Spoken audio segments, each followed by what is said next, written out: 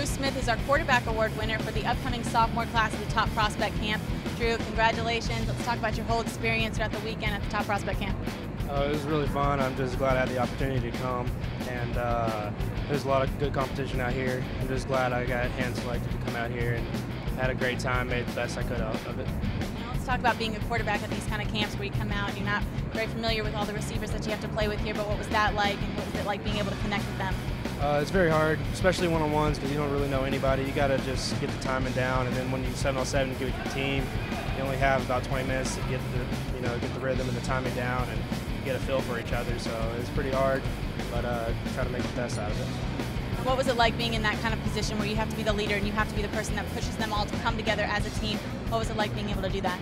I really enjoy it. I like trying to be a leader. I like leading the team. So I mean, I love doing that kind of stuff. I'm glad it was thrown on me. But yeah, you definitely got to have your head on your shoulder to be ready for it. Well, certainly did that this weekend. Congratulations, Drew. Drew Smith's our quarterback award winner for the upcoming sophomore class. My name's Brittany Notta with National Underclassmen.